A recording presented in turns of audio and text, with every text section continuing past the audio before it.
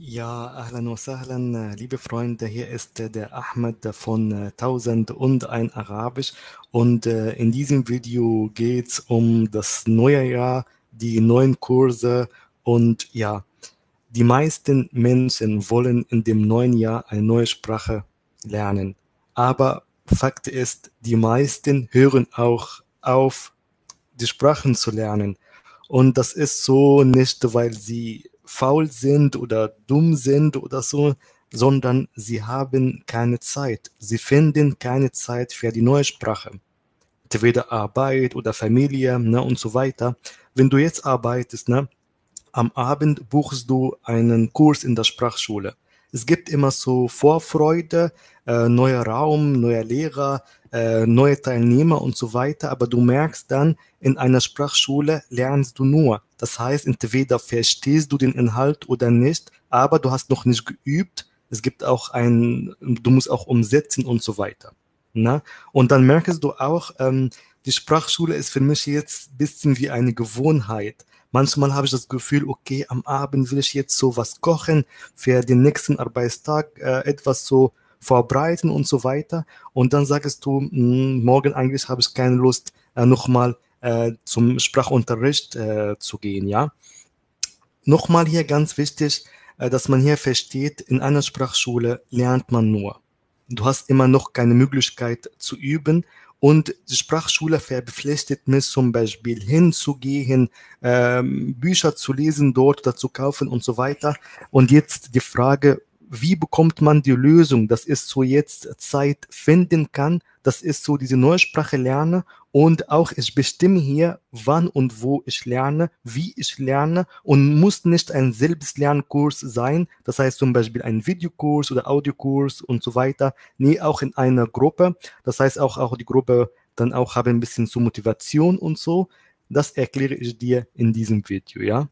Und du siehst jetzt, Ägyptisch-Arabisch für Anfänger ohne Vorkenntnisse im Webinarraum. Das heißt, ich habe jetzt einen neuen Kurs. Dieser Kurs für den ägyptischen Dialekt. Das heißt, du lernst hier die Sprache, die Ägypter in Ägypten reden. Und die Ägypter reden einen arabischen Dialekt. Das ist hier dann Ägyptisch-Arabisch. Und der Kurs findet im Webinarraum statt. Was bedeutet Webinarraum? Heißt hier, das ist ein Raum für Online-Seminare. Ne? Das ist eine virtuelle Sprachschule. Dort findest du mich, so der Lehrer, und dann findest du auch, dass ich so eine virtuelle Kreide habe.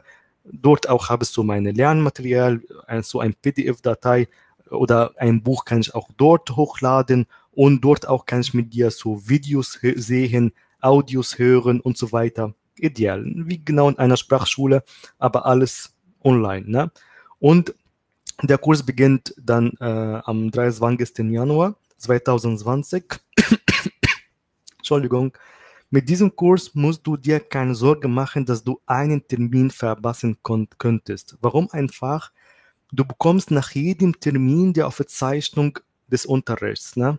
Das heißt hier, wenn du einen Termin verpasst hast, das ist kein Problem. Es gibt die Aufzeichnung. In einer Sprachschule, wenn du einen Termin verpasst hast, sagst du, ach, ich kann nichts verstehen jetzt oder ich habe den Inhalt verpasst, wie kann ich jetzt die nächste Stunde verstehen? Ne? Und du hast dafür Geld bezahlt. Aber hier du bist jetzt oder du hast hier so eine sichere Seite, du bezahlst ja dein Geld, aber wenn du heute zum Beispiel verhindert bist, ne, und egal aus welchen Gründen mit der Familie was zu machen, hast du Arbeit, möchtest du ins Kino gehen, hast du keine Lust überhaupt heute Sprache zu lernen, kannst nachvollziehen, wir sind keine Maschine, wir wollen auch ein bisschen so Pause machen, dann ist es Gutes, dann ist es ideal so, bekommst du die Aufzeichnung.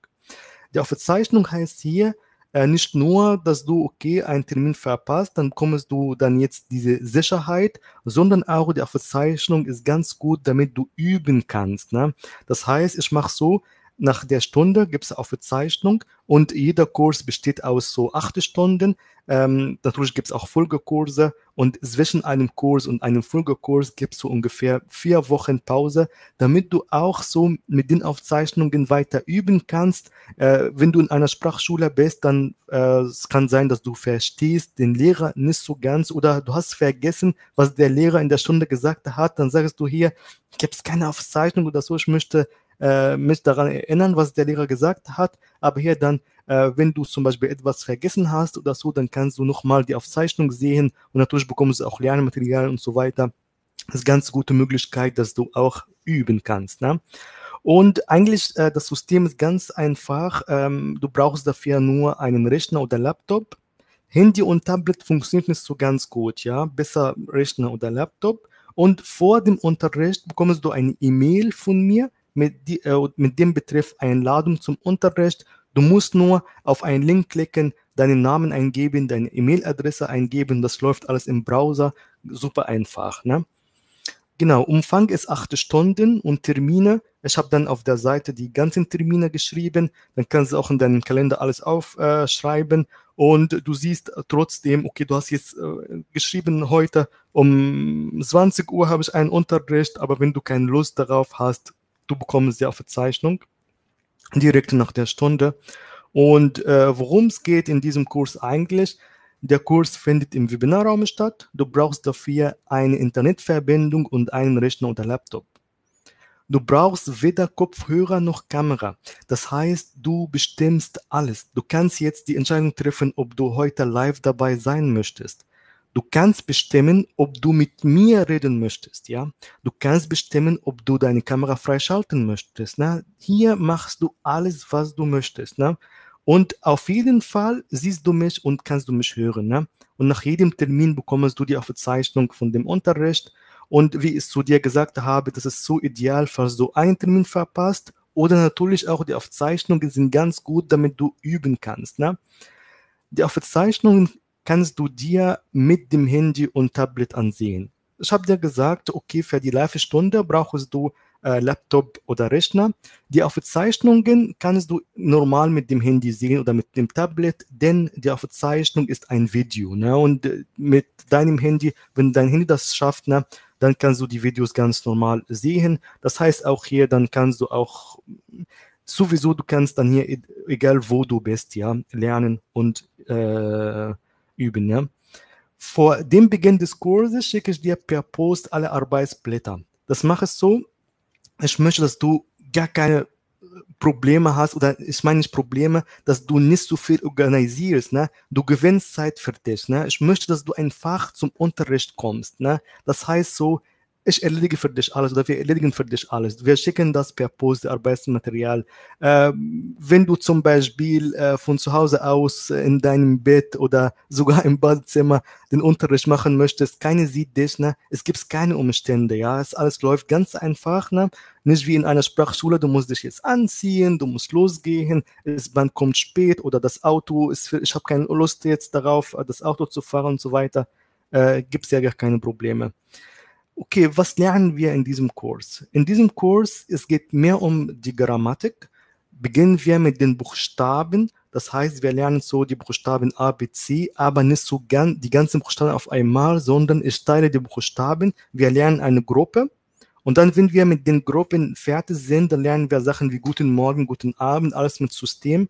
Und natürlich, wir haben 8 Stunden, das heißt, wir lernen nicht nur Guten Morgen, Guten Abend, gibt es auch mehr als das, gibt es auch andere Grammatik, andere Sachen für die Grammatik und so weiter. Aber das natürlich kann ich hier nicht so alles ausführlich sagen. Ne? Okay, wie läuft jetzt der Kurs ab? Erstmal, du meldest dich für den Kurs an. Den Link findest du auf dieser Seite. Du siehst auch überall jetzt den Kurs buchen, kannst du den Kurs buchen und dann die Schritte geht weiter. So 10 Tage vor Kursbeginn schicke ich dir per Post alle Arbeitsblätter, ne, und Lernmaterial und so weiter. 5 Minuten vor jedem Termin bekommst du deinen Zugangslink. Das heißt, hier du bekommst von mir eine E-Mail mit dem Betreff Einladung zum Unterricht, findest du dort einen Link oder Button, du klickst darauf, landest du auf eine Seite, wo du deine E-Mail-Adresse und deinen Namen eingeben musst und dann bist du in dem Webinarraum, Online-Seminarraum, dann kannst du dann mit uns die Sprache lernen. Ne? Wenn du einen Termin verpasst, ist das wirklich gar kein Problem. Und ich habe diese Kurse 2019 begonnen und immer die Leute fragen mich, wirklich so? Bekommt man eine Aufzeichnung? Wirklich so? Verliert man gar nichts? Wirklich so. Wirklich so, ja. Wirklich verpasst du gar nichts, ne? Genau. Wo findet man die Aufzeichnungen? das findest du in einem Mitgliedsbereich. Was bedeutet Mitgliedsbereich? Das ist so ein Portal mit einem so Passwort, das heißt etwas wie Facebook und so weiter, aber das ist so jetzt mein Portal für Videos und Aufzeichnungen und auch für die Kurse, die anderen Kurse, die ich anbiete und Videokurse und so weiter. Das heißt, du musst nur ein Passwort erstellen und so weiter und dort findest du deine Aufzeichnungen, ja. Und dort findest du auch eine Kommentaroption. Das heißt hier, du kannst auch dort so Fragen stellen. Für diesen Kurs oder für Online-Gruppenkurse bei mir, du bezahlst den Betrag nicht nur für den Kurs selbst, also für die Live-Stunden und die Aufzeichnungen und so. Auch du hast komplett das Recht, mir Fragen außer der Stunde zu stellen. Ja? Das heißt so, du bekommst von mir Feedback. Ich bin davon überzeugt, in einer Sprachschule zum Beispiel kann sein, du hast Fragen außerhalb der Stunde. Die Sache halt, du kannst nicht sofort diese Fragen stellen. Du musst immer warten bis zum nächsten Woche oder nächste Stunde und so weiter. Kann sein, du hast viele Fragen, du sagst jetzt, aber wenn ich jetzt so viele Fragen stellen, aber die anderen Teilnehmer, vielleicht auch haben sie auch Fragen selber, vielleicht der Lehrer ist genervt, keine Ahnung so, aber hier so, du hast jetzt eine Kommentaroption, du kannst deine Fragen stellen, und wir antworten deine Frage. Und dann hier auch können wir sicherstellen, dass du immer den Inhalt verstehst. Ne? Das heißt, du hast alles hier sicher. Aufzeichnungen, wenn du eine Stunde verpasst hast, die Aufzeichnungen sind gut, damit du üben kannst. Wenn du etwas, Entschuldigung, wenn du etwas nicht verstehst, dann kannst du uns Fragen stellen. Super cool. Genau, ich habe ja geschrieben, Ägyptisch-Arabisch lernen, der Badewanne in der Küche oder im Bett, wie geht das? Na klar, ne? Du musst nicht deine Kamera freischalten und keine sieht dich. Ein Teilnehmer hat mir geschrieben, Ahmed, weißt du was? Während der Stunde, es gab ein Fußballspiel und dann, ich habe so im Fernsehen das geguckt und ich habe dann Kopfhörer so gemacht, damit ich so dich höre, was du erklärst und gleichzeitig Fußball gucken. Das war für mich super so, ne? Und das verstehe ich ganz gut. Ich mache das, damit du Zeit für dich findest, dass du auch so nicht so diese Gedanken machen, ich muss heute hingehen, aber die Familie heute verlangt von mir, dass ich so und so mache und so, aber ich möchte Sprachen lernen. Dann am Ende du sagst, ich weiß, wann ich heute Zeit dafür finden kann, ja?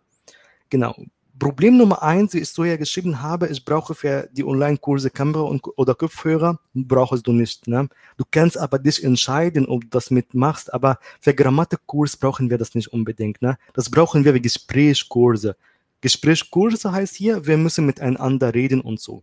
Aber ich mache auch so, in meinem Gesprächskurs bestimmst du das. Du bist nicht gezwungen, etwas zu machen. Ne? Problem zwei, ich mache mir Sorge, dass ich einen Termin verpasse. Brauchst du nicht, ja? Problem drei, ich habe keine Möglichkeit, die Arbeitsblätter zu drucken. Keine Sorge, das schicken dir das per Post. Wenn du nicht in Deutschland oder der Schweiz oder in Österreich lebst, ne, dann muss ich das per E-Mail schicken. Aber ja, wenn ich das anders machen kann, dann kann ich auch machen. Ja, aber die meisten, die zum Beispiel in Ägypten wohnen, haben mir gesagt, dauert ewig, bis das kommt. Dann macht Sinn, per E-Mail zu schicken. Ne? Problem Nummer vier, du hast für den Kurs noch nicht angemeldet. Ne? Du siehst jetzt die ganzen Vorteile. Macht am Ende Sinn, dass du sagst, ja, mit diesem Kurs kannst du Zeit gewinnen, kannst neue Sprache lernen und das macht Spaß, ja. Deshalb, ich kann dir empfehlen, dass du diesen Kurs buchst und du siehst hier den Preis und bis wann kostet das. Den Preis findest du ganz ehrlich überfair. Ne? Wenn du jetzt all diese Vorteile nochmal siehst und hörst, dann du siehst, dieser Kurs macht Sinn für mich und hat viele Vorteile. Ich meine, in der Sprachschule hast du alle diese Vorteile nicht und du zahlst mehr als das. Du kannst dich jetzt entscheiden, wie du das machst. Ne? Ich konnte mehr verlangen, auf jeden Fall, weil keiner bietet diese Vorteile an. Ich kann dir sagen, ich bin der Einzige, der das macht, aber ich möchte das nicht teurer machen, damit du auch leichter für dich so Entscheidungen treffen kannst. Ich möchte nicht so einen Kurs machen, wo weißt du, was ich meine? Ich möchte wie möglich, dass du viele Leute das machen können. Ne? Ähm, genau. ich habe auch eine Aktion, wenn du am Folgekurs interessiert bist, zahlst du genau den Betrag, den du für diesen Kurs bezahlt hast. Das heißt hier, das ist der erste Kurs, kostet jetzt diesen Betrag, was du hier siehst. Und wenn du hier sagst, okay, ich habe Bock auf Folgekurs, dann zahlst du auch die 47 Euro. Ja? Nochmal, ein Kurs besteht aus 8 Stunden. Sind wir mit den 8 Stunden fertig, gibt es 4 Wochen Pause. Dann kannst du auch nochmal deine Gedanken sortieren, Aufzeichnungen gucken, sicherstellen, dass du alles verstanden hast. Dann buchst du den Folgekurs, wenn du darauf Bock hast. Ne? Und ja, du siehst auch die Termine hier. Manchmal gibt es zum Beispiel, ich meine, 5. Stunde ist am 20. Februar. 6. ist nicht am 27. Februar, ist 5. März. Das ist ja kein Fehler. Das ist hier der Plan ist so. Ne? Du kannst einfach gucken. Und wie gesagt, wenn du einen Termin verpasst hast, bekommst du die Aufzeichnung. Ne? Okay, meine Vision hier, mein Ziel, dass du immer am Ball bleibst, auch wenn du wenige Zeit hast oder eine mehrere Stunden verpasst. Mein Ziel, dass du Zeit für den Unterricht finden kannst, Spaß haben kannst und wie möglich auch kann jeder das zahlen, ja. Du guckst einfach den Vorteile, die du hier hast, ja. Du guckst hier, du am Ende kannst du auf diese Weise eine Sprache lernen. Mega cool.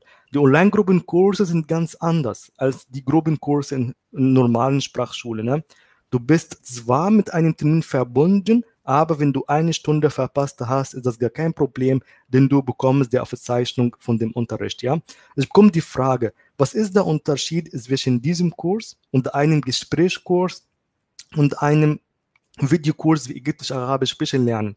Die Antwort ist ganz einfach. Das ist hier ein Grammatikkurs. Grammatikkurs heißt, wir machen jetzt die Grundlagen für einen Gesprächskurs.